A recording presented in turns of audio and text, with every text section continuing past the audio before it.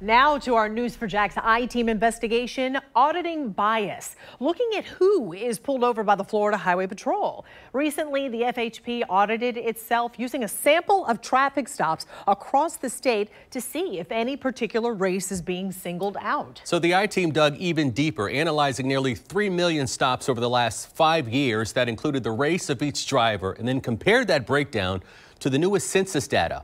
What we found may or may not surprise you. Florida Highway Patrol troopers' traffic stops are under the microscope of the agency's Inspector General, whose goal is to determine if any race of driver is being targeted on Florida roads. FHP Master Sergeant Dylan Bryan points out that troopers often can't even see the person behind the wheel, but instead they are focused on whether or not the driver is obeying traffic laws. We're stopping a violation. We're stopping the vehicle. In most cases, we don't know or at that point can't see who's driving the vehicle when we see the violation occurred. After every stop, the trooper completes a traffic stop data report, recording demographic information about the driver and the outcome of the stop. It's data that can be reviewed by supervisors and others in the Highway Patrol. Bryan says the findings from the Office of the Inspector General is a commitment to full transparency to the public regarding who is being pulled over.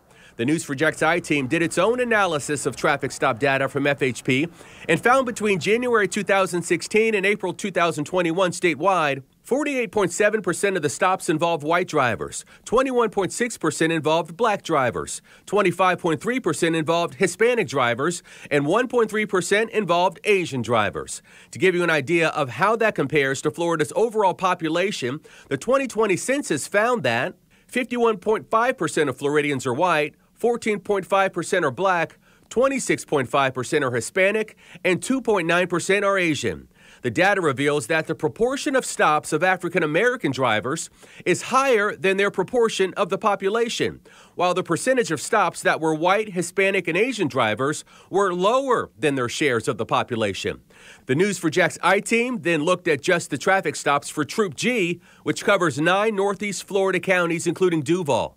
60.2% of the traffic stops were of white drivers, 27% are black, 8.5% are Hispanic, and 1.7% are Asian. Compare that to the 2020 census data for the counties in Troop G, where 60.9% of people are white, 19.8% are black, 10.1% are Hispanic, and 3.8% are Asian.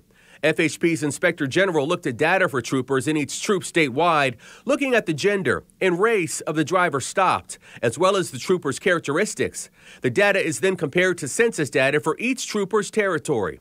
In Troop G, the audit started with 9 troopers, all randomly selected. The information that was provided in that audit, from the traffic stop data report showed some variances in traffic stops of 3 officers. Those 3 officers were then looked at a little bit closer. That closer look revealed that 2 of the 3 troopers in question were in the contraband interdiction unit, which deals with activities involving illegal drugs.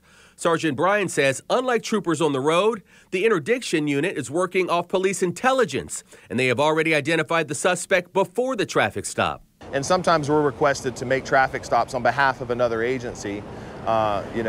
Specific information, very detailed information saying, hey, we need that car stopped. FHP leaders said they cleared the 3rd trooper in question after a random review of 25 videos taken from the officer's dash camera. Troopers say their investigation revealed there wasn't any bias. If you're stopped by the Florida Highway Patrol, it's not personal. This is something that, that we've noticed a hazardous violation, and that's the only thing that we're trying to correct.